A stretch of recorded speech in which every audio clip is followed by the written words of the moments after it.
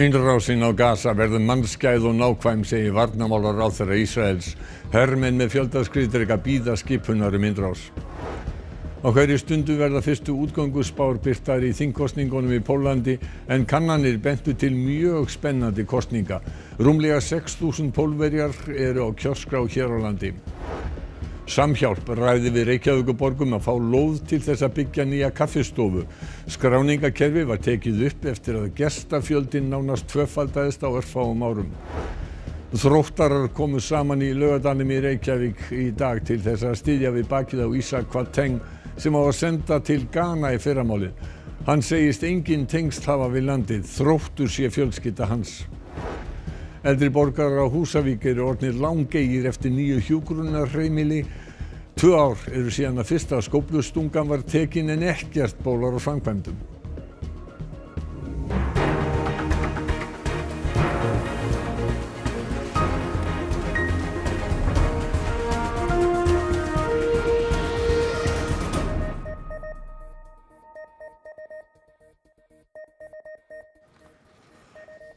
Gott kvöld. Ísraelsher er í viðbragðsstöðu með skriðdreka við Gaza og bíður eftir skipun frá stjórnvöldum að ráðast inn. Sameinuðu þjóðirnar áætla að 1 milljón íbúa Gaza hafi hrakist á vergang í vikunni. Innrásin hefur verið yfirvofandi síðustu daga. Ísraelsher hótar að eyða Hamas. Vígamenn þess gerðu árásir á Ísrael síðustu helgi og myrtu 1400 manns, mest almenna borgara. ואני אומר לכם כאן, זאת תהיה מלחמה עצימה, זאת תהיה מלחמה קטלנית, זאת תהיה מלחמה מדויקת, והיא תהיה מלחמה שתשנה את המצב לתמיד. Ísrael lýsti yfir stríði gegn Hamas á sunnudag og hefur her landsins varpað sprengjum á Gaza síðan. 2400 hafa beðið bana á Gaza, flestir almennir borgarar. 1 milljón hefur verið skipað að forða sér úr norðurhluta Gaza.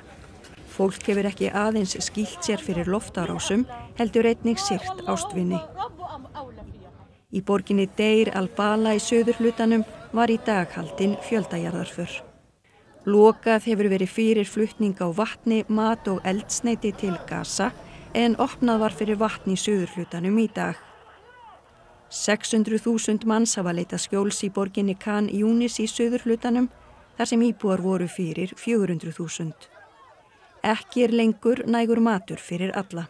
أنا عندي في البيت 7 عائلات مشردة ومن الساعة 7 واقفة وهيها هذا بكفي 7 عائلات بأطفالهم. Sameinuðu þjóðirnar áætla að 1 milljón íbúa Gaza hafi hrakist á vergang síðustu vikuna. Fólk gistir í neyðarskýlum, skólum, hjá ættingjum, ókunnugum eða á götunni. Allar leiðir frá Gaza eru lokaðar. Kristín Hjálmtýrsdóttir, framkvæmdastjóri Rauða krossins á Íslandi. Þið sendu frá okkur ákall til íslenskra stjórnvalda helgina. Hver er áskorunin? Áskorunin var svo að stjórnvöld nýttu rödd sína og kraft í að tala við Ísraelsk stjórnvöld að fresta lengja tíma sem fólk hafði til að yfirgefa átakasvæði. Það var gefinn sólarhringur og það dugir engan veginn til. En núna hefur innrásin frestast þannig að það aðeins meiri svigrúm en samt þetta knappi tími. Við vorum að segja að það 1 milljón manns á vergangi á Gaza og aðstæðurnar skelfilegar. En hvernig með starfsmenn Rauða hálfmánans? Verða þeir áfram á því svæði sem Ísraelsmenn hafa fyrirskipað að fólk fari frá? Já, þeir voru á staðnum og eru og verða áfram. Og þeir mun ekki færa sig. Þau mun vera fyrir norðan líka. Þau eru náttúrulega staðsett líka í Suður Gaza. En það eru það margir sem eru eftir á sjúkrahúsum, aldraðir, veikir, börn og ófrískar. Þannig að þau sinna þeirri mannúðaraðstöðu sem þau geta þrátt fyrir mikil skort á öllu. Það hefur verið lokað fyrir öll aðföng, mat, vatn, rafmagn og allt. Hvernig hafa starfsmenn Rauða hálfmánans? Hafa þeir vatn og bensín eða hvað? Það eitthvað lítið orðið eftir. Þeir sendu tilkynningu núna síðdegis að það væri 80% farið. Þeir vanta 20% upp á að þetta sé bara búið eins og bensín. en aðalatriðið vatn og matur og lyf. Þannig að þetta á skornum skammti, þannig að það eina sem fólk óskar raunni vopnahlé til þess að geta sinnt mannúðarstörfum. Nei, þeir geta ekki hjálpa almennum borgurum, en hvað segir fólk ástand meðal almennra borgara á Gaza? Það bara, almenningur líður náttúrulega fyrir svona ástand, beggja vegna átakalínuna náttúrulega, Ísrael líka, en fólk hrætt, það óöruggt, það veit ekkert á hverju það vona á og reynir býst við að lenda allstaðar undir sprengjuregni, hvort sem það fyrir norðan eða sunnan í Gaza. Kristín Hjálmtýsdóttir, takk fyrir komuna í beina útsendingu til okkar og við ætlum að fara til Póllands. Því að þingkosningar fóru fram þar í dag og það búist við að útgönguspár verði birtar hvað úr hverju og við skiptum yfir til Ólafar Ragnarsdóttur í Varsjá. Þannig að hlýtur að vera mikil spenna og kannski búið að birta útgönguspárnar nú þegar, Ólöf? Já, það fyrstu útgönguspár voru bara að detta í hús og samkvæmt þeim þá útlit fyrir breytingar í Póllandi því stjórnarflokkurinn Lög og réttlæti nær ekki hreinum meirihluta eins og í síðustu kosningum. Hann fær rétt 200 sæti en það þarf 231 til þess að mynda meirihluta. Og samkvæmt þessum útgönguspám þá getur stærsti stjórnarandstöðuflokkurinn, borgaravettvangur Donalds Tusk, mynda stjórn með 2 minni flokkum sem hafa svona lýst samstarfsvilja með þeim flokki. En þetta allt saman eftir að koma betur í ljós. Það sama við hvern við ræðum hér í Hollandi. Öll virðast sammála að þessar kosningar séu afskaplega mikilvægar og við lítum aðeins við á kjörstað í morgun og þar var töluverður erill enda stefnir í með kjörsókn hérna í Hollandi. Marcin Glinski fæddur og uppalinn hér í Varsjá. Við slóumst í för með honum á kjörstaði í morgun og fórum fótgangandi, enda rétt 10 mínútna ganga. I feel happy because I had the chance to go for this election. And in the past, let's say, many Poles were not allowed to make the real choice, which we are allowed to do now. How did you decide who to vote for? What was the main things you care about this time? My main, let's say, driver was to move back this country to real democracy, because I can't believe what's going on. That in post-communist country, again, there's a reconstruction of this communist system. I think for a lot of people in this country, and myself included, the main question is, are we looking backwards historically or are we taking a step forward? So it's about the environment, but not just, it's about human rights, women's rights, building a country that is modern, that is built on the understanding that people are different. There's also a referendum today. Did you take part in that? Of course not. I rejected. I was happy because people around me, it was a huge queue, of course. I heard only a few which were at the table. They did the same, yeah? So I hope that most of the Poles will reject this referendum, which in fact is a pure manipulation. Meirihluti íbúa Varsjár styður aðra flokka en stjórnarflokkin. Lög og réttlæti fær meiri stuðning á landsbyggðinni. Przede wszystkim sprawiedliwe, tak jak hasło mówi. Jakie polskie? No, żeby nam się żyło lepiej. Jest coraz lepiej. En stjórnvöld boðuðu líka til þjóðaratkvæðagreiðslu sem að stjórnarandstæðingar hvöttu fólk til þess að sniðganga. Vitum við hvernig þátttakan var í þjóðaratkvæðagreiðslunni? Við höfum ekki enn séð tölur þáttöku í þjóðaratkvæðagreiðslunni. Þetta voru 4 spurningar, einum hækkun eftirlauna aldurs, einum hvort Pólverjar vilji að ríkisegnir verði seldar til útlendinga og 2 flóttamannamál. Ein orðið þannig hvort fólk sé hlynnt því að hleypa inn 1000 ólöglegra flóttamanna frá Mið-Austurlöndum og Afríku líkt og ESB sé að neyða upp á Pólland, en stjórnarandstæðingar litu á þetta sem svona tilraun stjórnarflokksins til þess að lokka sína kjósendur í meiri mæli að kjörborðinu, en við fylgjumst grannt með stöðu mála hér áfram, vonandi verða niðurstöðunar ljósar á morgun, en á Íslandi þá telur samfélag Pólverja 20.000 og Margrét Adamsdóttir, fréttamaður, hún leit við á kjörstað í Reykjavík. Við erum stödd hérna við pólska sendiráðið í Reykjavík, þar sem kosningapartí hefur verið haldið. Margir eru að safnast til þess að nýta kosningaréttinn sinn. Pólverjar eru að kjósa á 5 stöðum hérlendis. Í Vík í Mýrdal, á Akureyri, Reykjanesbæ, í Hafnarfirði og svo hér. Og við náðum tali að nokkrum kjósendum í dag. Czy głosuje pan w każdych wyborach? Tak głosuję w każdych wyborach. Odkąd skończyłem 18 rok życia, tak, ponieważ jest to moim obowiązkiem, ale też prawem, przede wszystkim prawem. Tak samo nam zależy na przyszłości naszego kraju ojczystego i dlatego staramy się po prostu głosować we wszystkich wyborach. Jak ważne są dla pani akurat te konkretne wybory?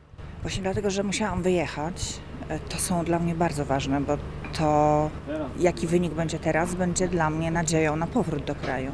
Teraz w Polsce jest taka sytuacja, że od paru lat mamy taki rząd, który nie sprzyja naszym poglądom, więc walczymy o to, i staramy się, żeby to zmienić po prostu. To są bardzo ważne wybory, dlatego że zamierzamy wrócić do Polski i wydaje nam się, że powinniśmy mieć głos. Poza tym nasi synowie tam ciągle, ich życie jest tam w Polsce. Ísak Kvaten, vallarstjóri Þróttar í Reykjavík, segir fólkið í félaginu vera fjölskyldu sína. Það stendur til að senda hann til Ghana í fyrramálið. Hann hefur búið á Íslandi í mörg ár en var synjað alþjóðlega vernd. Ísak Kvaten hefur verið hér á landi nærri 6 ár og hefur starfað sem vallarstjóri hjá Þrótti, leikið með liðinu og þjálfað. Honum var á sínum tíma synjað alþjóðlega vernd og getur hann því ekki sótt atvinnu og dvalarleyfi til frambúðar. Eins og staðan núna fer hann af landi brott í fyrramálið í lögreglufylgd. Tomorrow the policeman said, I don't know what time, but they will take me to France. Then from France we will go back to Ghana. That's what is going to happen tomorrow. That's what I know. Þróttur efndi til styrktarleiks í dag þar sem áttust til blandaða meistaraflokki Þróttar, karla og kvenna, og SR sem venslaðlið Þróttar og Ísak spilar með. Við erum bara saman komin hér, fjölskylda hans Ísak, ef svo má segja, og við erum bara að efna til þessa leiks. Það náttúrulega kemur til með að falla til mikil kostnaður við það að koma hann aftur heim og eins náttúrulega bara annar lögfræðikostnaður og slíkt. Þannig að við erum bara að gera okkar besta til þess að styðja hann og sýna hann þann stuðning sem hann á skilið. Liðsfélagar Ísaks í dag voru allir númer 15 og allir með nafn hans á bakinu. Aðgangseyrir, veitingasala og fleira rennur í styrktarsjóð. Jón Hafsteinn segir að hér vil Ísak byggja sína framtíð og honum verði veittur fjárhagslegur stuðningur á meðan hann verður ytra. Ísak segist ekki verið með nein tengsl við Ghana lengur. Foreldrar hans séu látnir, hann hefur einbirni og eigi því enga fjölskyldu þar. Hann vonist því til þess að geta snúið aftur til Íslands. Yeah, I'm hoping so because I don't have any place to go in Ghana, so this is my place, this is my family, the support I'm having. I don't know what word I have to use to explain the support that they are showing me. I really appreciate everything they are showing me. As I said, they are my family. Ísak hefur sótt íslenska ríkisborgararétt en sú umsókn verður væntanlega ekki tekin til skoðunar fyrr en í árslok.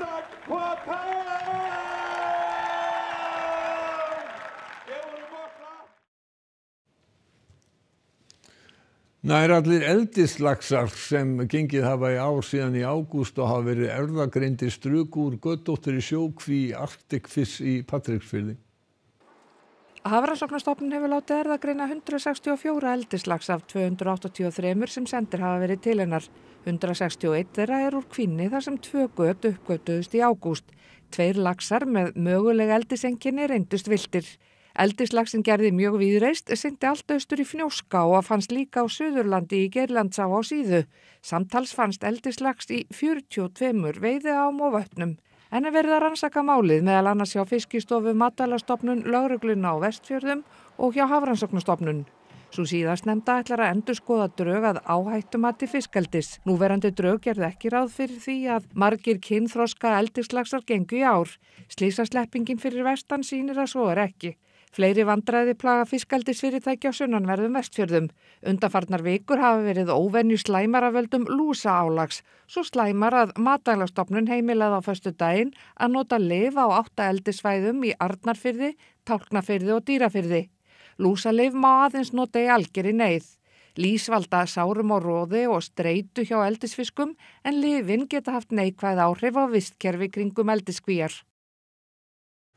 Á milli 300 og 400 manns koma á kaffistofu Samhjálpar á hverjum degi. Árlega eru gefnar þar 100.000 máltíðir. Kaffistofa Samhjálpar þjónustar mörg hundruð manns á hverjum degi. Framkvæmdastjórinn segir aðsóknina hafa aukist mikið á örstuttum tíma. Sérstaklega frá því sumarið 2022, þá var bara óbærslega mikil aukning á stuttum tíma, bættist við mikil fjöldi. Nú svo komið að Samhjálp hefur tekið upp skráningakerfi til að halda utan fjöldan og hefur til þess leyfi frá persónuvernd. Það meðal annars gert til þess að sporna við því að fólk sem þarf ekki á úrræðin að halda nýti sér það. Við erum í raun og veru bara að segja að bregðast við neyðar ástandi. Við erum hérna með pínlitla kaffistofu sem pláss fyrir 50 manns í sæti og það komi hérna allt að 350 einstaklingar á einum degi, þannig að það fara þá 7 umferðir hérna í gegn á 4 klukkutímum. Og það opið hérna alla daga, bæði föstudaginn 13. og jóladag og alla hina dagana. Kaffistofan ekki rekin fyrir mikið fé á ári hverju miðað við umsvif. Borgin styrkir reksturinn 10 milljónir á ári, önnur sveitarfélög ekki. Þannig að við þurfum að koma einhverju böndum á og bara skilja aðeins hvernig þróunin vegna þess að við þurfum náttúrulega að fjármagna þessi starfsemi og launakostnaðurinn hefur auðvitað hækkað mjög mikið hérna. Við vorum með 2,5 starfsskildi hérna í lok ársins 2021 og nú eru það orðin 5. Við erum með 10 fasta sjálfboðaliða hérna og það hópur samfélagsþjónar sem vinnur samfélagsþjónustu hérna hjá okkur líka. Þá á Samhjálp í viðræðum við Reykjavíkurborg lóð til uppbyggingar. Við erum í samtali við borgaryfirvöld. Við erum að reyna að útvega okkur lóð og okkur langar til að byggja upp bara nýja starfsemi, í raun og veru bara nýtt húsnæði fyrir þessa starfsemi. Og það óhætt að segja að Samhjálp sé vel sótt kaffistofa sem segir kannski ýmislegt íslenskt samfélag. Og ég held að flesti veitingastæði væru nú bara stoltir að þessari framleiðni því við gefum 100.000 máltíðir á ári. Framkvæmdir við hjúkrunarheimili á Húsavík sem til stóð yrði íbúðarheft á næsta ári eru 3 árum á eftir áætlun. Eldri borgarar á Húsavík segjast orðnir langþreyttir á töfunum. Í desember 2021 var tekin fyrsta skóflustungan að nýju hjúkrunarheimili hérna á Húsavík sem átti að bylta þjónustu við eldra fólk á svæðinu. Síðan eru liðin 2 ár og hér hefur lítið breyst. Hjúkrunarheimilið sem verður yfir 4.000 fermetrar hefur síðustu ár farið langt frá áætlun eða úr 2,2 milljörðum yfir í 5 milljarða. Þá var það endurmeta stöðuna og öll áform stöðvuð á meðan. Það stóð til að opna dyr hérna fyrir íbúum 2024. Hvernig lítur það út núna? Það lítur ekki vel út. Hingað flytur enginn inn á næsta ári, það er vist ábyggilegt. En okkur sagt að bara á allra næstu dögum sé þetta heimili, hjúkrunarheimili á vegum ríkisins að fara í útboð. Sveitarfélögin sem standa að byggingunni, Norðurþing, Þingeyjarsveit og Tjörnesreppur, undirrituðu loks nýja samninga við ríkið í vor eftir talsvert langar viðræður skiptingu kostnaðar. Svo held ég bara að menn hafi bara einfallega farið fram úr sér. Þetta síðasta verkefni svona eðlis að bjóða út svona og velja dýrustu leiðina og jafnvel á dýrari stað heldur en hefði verið hægt að gera. En hvað þykir eldra fólki í bænum sem átti von á því að flytja inn í glænýtt hús á næsta ári með bættum aðbúnaði? Já, maður skildi vona að það kemi einhvern tímann, því það þörf á þessu, virkilega. En ég bara hrædd að þegar við búum hérna fyrir norðana, það sé ekki eins mikið lagt upp fyrir því að láta okkur fá þetta eins og þá sem búum annars staðar. En ég nú ekkert vissum að þetta gangi það vel að ég fá einhver mörg ár þar en ég er orðinn það fullorðinn en vonandi bara fyrir þetta ganga og eitthvað fara að gerast, þetta gengur ekki svona lengur. Og sama segir sá sem býr við hliðina á grunninum og vonast til að fá að flytja inn í næsta hús áður en langt líður. En maður vonar núna að eitthvað sé að fara að gerast og áður en langt líður verður framkvæmdir hafnar í holunni og við sjáum fram á betri tíð og betra verða að búa sem aldraður í Þingeyjarsýslu. Það var kátt í Kristjánsborgarhölli í Kaupmannahöfn í dag þegar 18 ára afmæli Kristjáns Danaprins var fagnað. Fjöldi fólks lagði leið sína að höllinni til þess að hylla prinsinn. Kristján er sonur Friðriks krónprins og Maríu krónprinsessu og annar í erfðaröðinni að dönsku krúnunni. Hann heilsaði mannfjöldanum ásamt fjölskyldunni af svölum hallarinnar, veisla stendur í höllinni og þar fluttu bæði Friðrik krónprins og Kristján sonur hans að ræður. 200 jafnöldrum prinsins úr öllu Danaveldi var boðið til Kristjánsborgarhallar til veislunar og konungslegs dansleiks sem að stendur núna.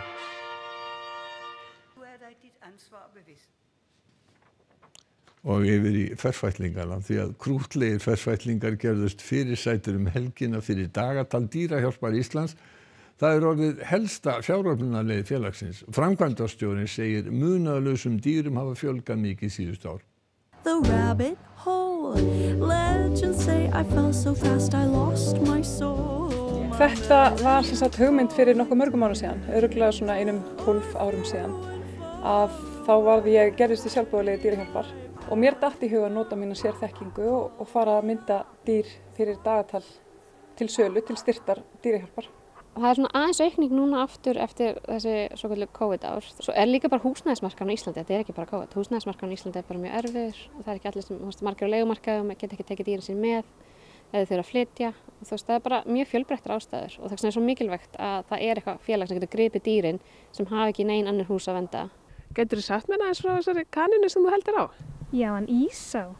Og hann er bara algjör prins. Hann er algjör, hann finnst rosa gott bara að kúra og vera inni. En hann líka hann er algjör grallari, elskar að príla og klifra. Ég veit ekki alveg af hverju, en hann er góður í því. Já, þetta er hún Ída. Hún er svolítið skvettaður. Er hún eitthvað að reyna að sleppa frá þér? Já, hún vill komast út og hún er svolítið dreig.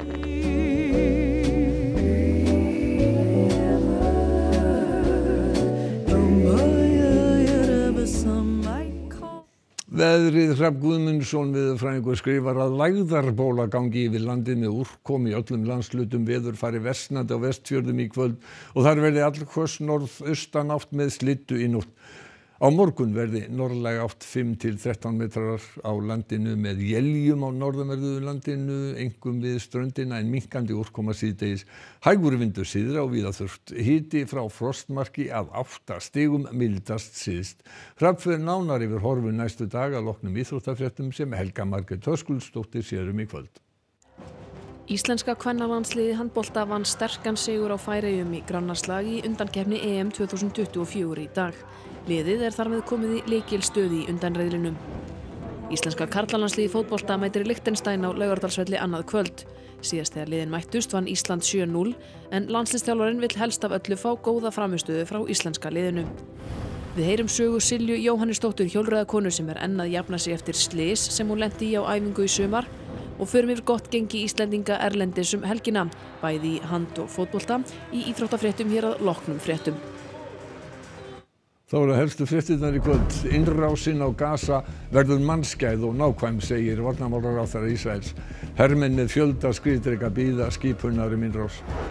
Stjórnarflokkurinn Lög og réttlæti missir meirihluta sinn á þingi í Póllandi samkvæmt útgönguspám. Stjórnarandstaðan undir forystu Donalds Tusks getur myndað meirihluta. Þróttarar komu saman í Laugardal til að styðja við bakið á Ísak Kvateng sem senda á til Ghana í fyrramálið. Hann segist engin tengsl hafa við landið, Þróttur sé fjölskylda hans. Eldri borgarar á Húsavík eru orðnir langeyir eftir nýju hjúkrunarheimili. 2 ár eru síðan fyrsta skóflustofan